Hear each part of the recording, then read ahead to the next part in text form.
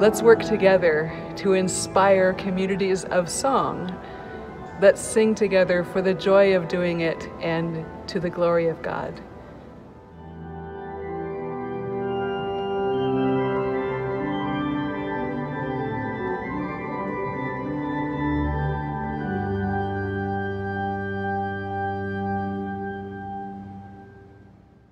The organist as conductor.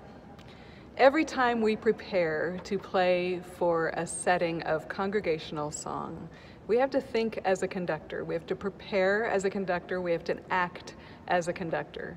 And that's especially true if you are leading from the organ without a conductor in front of the congregation to give them visual cues. All of your cues then become aural cues, and they're very, very important. So you're going to prepare as a conductor. Every great conductor starts with their score. They study their score. So as you're studying your score, ask yourself these questions.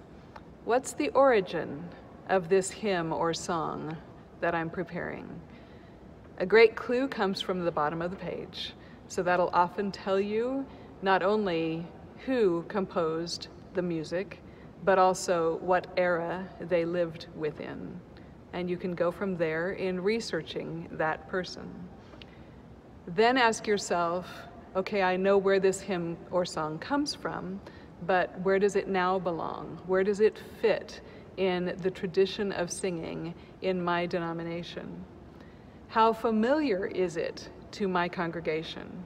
If it's very familiar, that frees you to do all sorts of things. If it's very unfamiliar, that frees you to think about your congregation in how you prepare. What is going to help them be most successful in their singing of this hymn or song?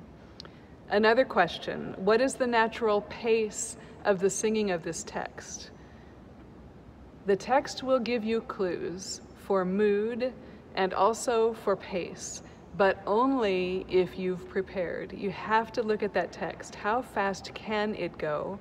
And how fast can my congregation sing this text? It's going to be a different answer based on the familiar, unfamiliar question that preceded this one. Also, what is the acoustic? The acoustic in which I'm preparing this workshop is a very live acoustic. It's gorgeous for singing, but it insists that I go a little bit slower just to let those sounds dissipate as they do in this acoustic. In a drier acoustic, I can go a bit faster. And then what is the expectation or the tradition of my congregation? I'll tell you later about a great experience that I had with a congregation in Wales that taught me the right tempo for the hymn tune Cum Ronda. So you need to know local customs. You need to know, no matter what you think about how this should go, you have to be aware of the place where you are and the place where this piece comes from. The next thing is have a plan. Mark it in your score. Here's a score of a hymn that I prepared, and it's not special in any way. I mark up my hymns this way. I mark in everything that I'm going to do, especially if I'm in an unfamiliar situation or with an unfamiliar organ. You might need to mark in every note of an improvisation, every note of a transposition.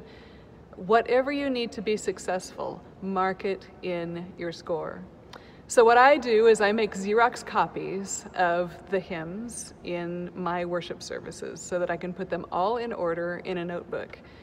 I try to be environmentally sensitive in that I keep those copies in a separate notebook. So I have kind of the Jan Kraybill notebook for my congregational hymnal. And I go back to those marked up scores. And sometimes I use the same markings, sometimes I erase those and come up with something different because the congregation knows the hymn better or because I want to interpret it differently for this particular setting. So what I mark in my score is the mood that I'm trying to project, any adjustments I'm going to make for reasons of text or mood or drama, I always mark the space that I'm going to leave at the end of stanzas. That is something that I can forget, and it's very important that you be consistent there.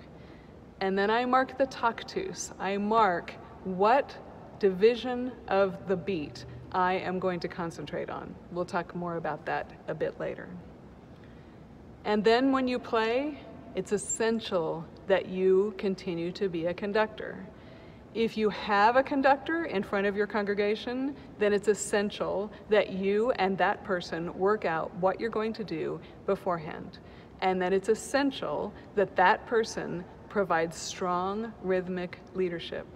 If you don't have a conductor, I don't, many places don't, I don't believe that's a disadvantage. I believe that that calls us to be different organists, that calls us to be organists as conductors.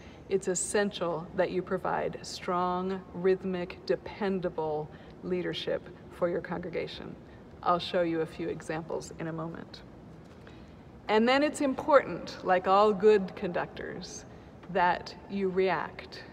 You react to the fellow musicians around you, every member of your congregation. It's important that you listen to what they're doing. It's important that if they're struggling, you do something to help them. Just like a good conductor will give you a very strong cue, you have to provide those strong cues. And if your congregation is singing very well, then as a great conductor, you will encourage them to do more.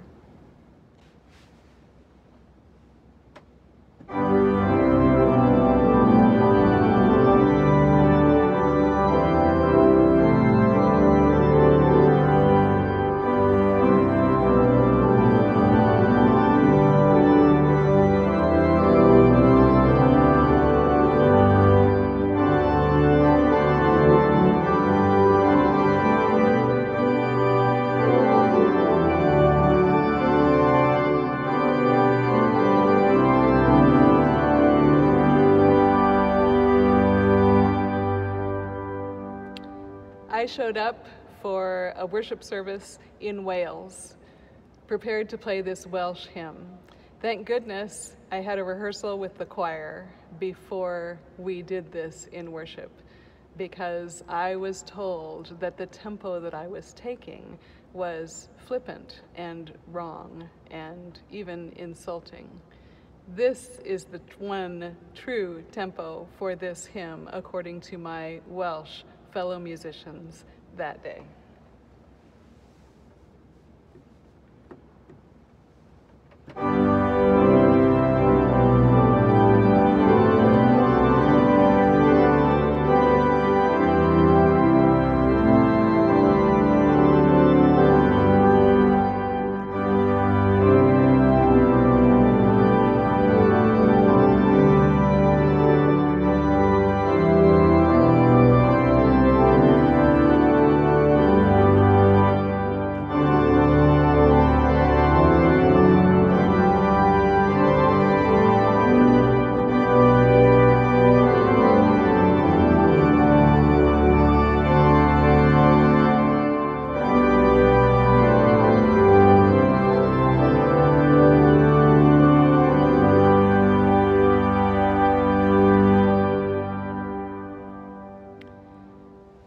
I loved it, but I was in the midst of the Welsh.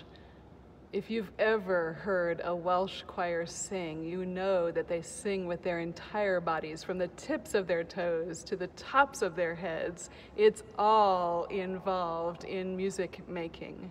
And so they can sustain that kind of a tempo. Honestly, my home congregation would not be able to do that. They don't have the breath support. We'll develop that eventually, but right now I need to take a faster tempo when I'm with them, a much slower tempo when I am with my Welsh friends, and somewhere in the middle for most of the other situations that I find myself in. That's what I mean by being a conductor. You have to think about the tempo, you have to think about the tactus. So even when I'm in a slower tempo for this piece, I'm still thinking 2 strong beats to each bar, not 4. 4 causes it to be ponderous and lethargic. So I'm thinking about strong week in a 4/4 bar, but I'm taking that slower tempo when I'm in certain situations. I have to think as a conductor.